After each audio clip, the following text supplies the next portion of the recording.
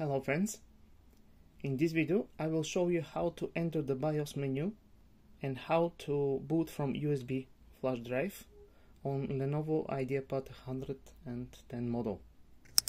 So press the power button and after that press the FN key and keep pressing the F2 button. This way we will enter the BIOS.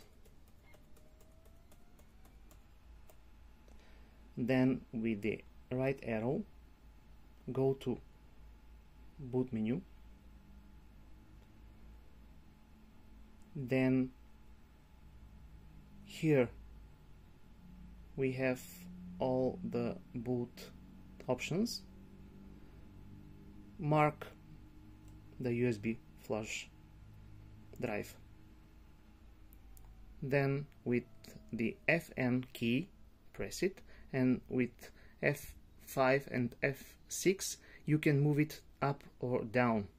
Look, I will move it as a first choice, then go with the arrow key and go to exit saving changes, press enter,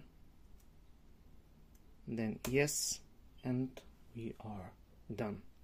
So that's it. Thank you very much. Good luck.